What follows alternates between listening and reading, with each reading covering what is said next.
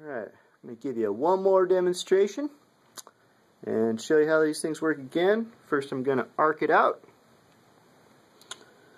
There you go. We're down to nothing. Now it's going to start charging.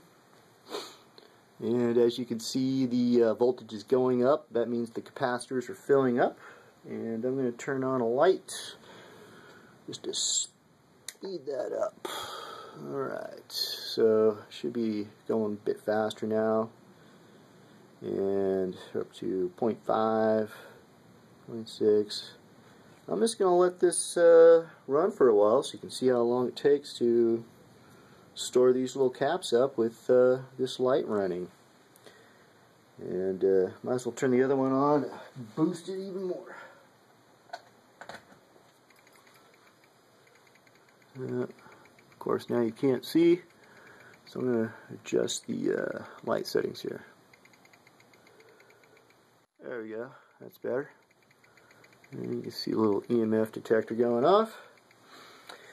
Now I was going to show you everything on my little pocket oscilloscope, but while testing I think I broke the darn thing. I think I burned it out. I accidentally connected the signal generator to the AC power. I should have connected this to the AC power.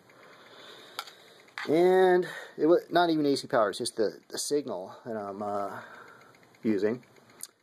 Anyways, I started up the Wimshurst generator and the screen went out. And now I can't get it to come back. So if I ever get this thing to work again, I'll show you, or buy a new one. But this thing's kind of cheap, so probably didn't have any circuit protection and probably blew it out. Oh well.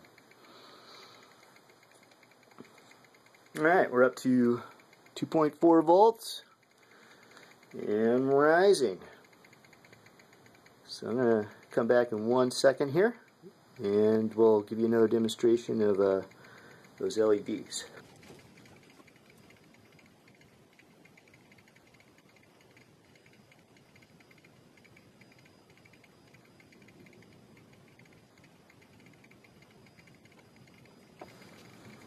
Alright, up to 3 volts and rising.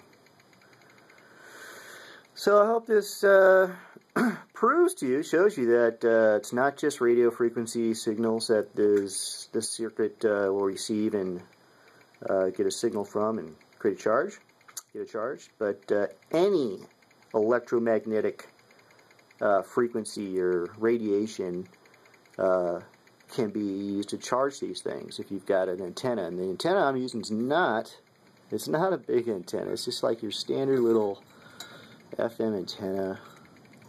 So, yeah, I was using my house antenna to do my other demonstrations, which actually works really good because it's big, so it can pick up more energy.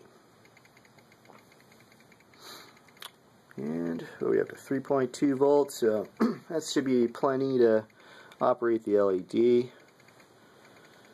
And curious to see just how high this thing will go.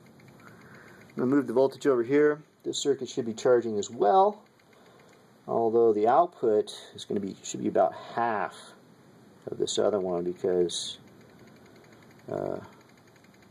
it doesn't have the doubled up circuit in series.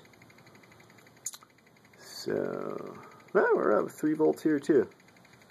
So this LED should also work. So I haven't been flipping that one off and on, so it's had more time to charge. I've been turning this one off and on and draining it, so it has to recharge. They should have about the same capacity because these are 100 UF, but they're 35 volt.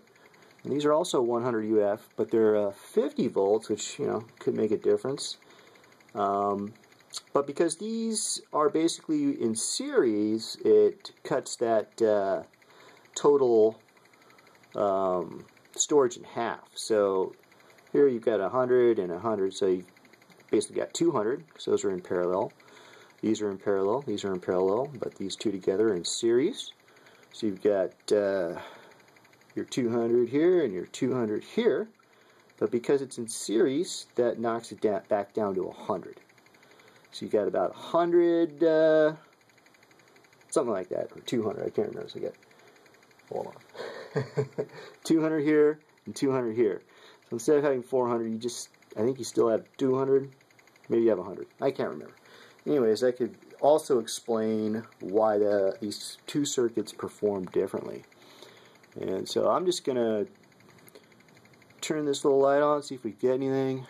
Yep, see, got a little flash, and the voltage is dropping back down to 1.465. And it'll probably just hover around there because it's just not going to get much more because the circuit's open.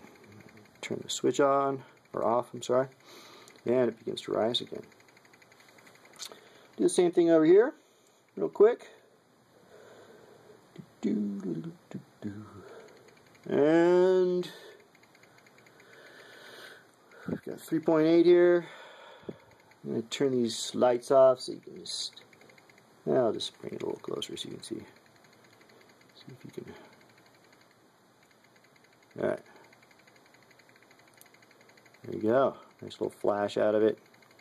Goes to 2.4. And see, I can get this thing to flash over and over again.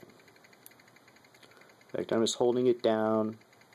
It's getting enough electricity pretty much to keep that thing going dimly. So,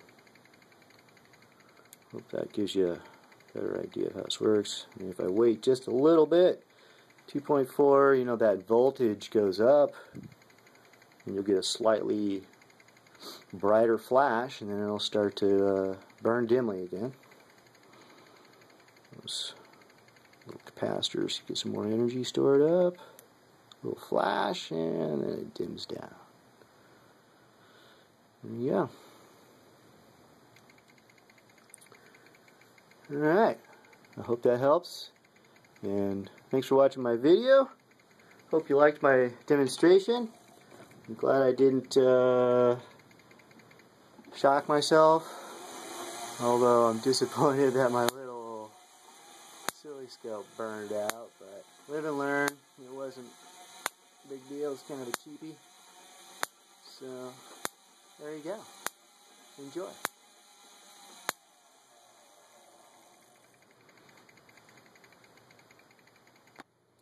Hey folks, I'm back. I know I mentioned that basically anything that's electronic will produce an electromagnetic field, radiation, that your Tesla air circuit can pick up and convert into DC power, stores in those capacitors. So here's a toaster oven, my toaster oven. I use it a lot, and I'm going to give you a little demonstration. I got my little EMF detector here just to show you that this thing's going to produce a field. And just turn it on here and start her up. As you can see, immediately starts producing a very high reading there. So this is my oven.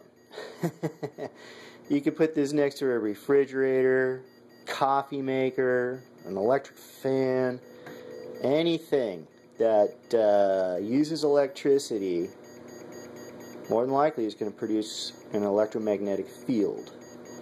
And you put a conductor in that field, and if there's motion in the right direction, you're going to get current. Just like a generator.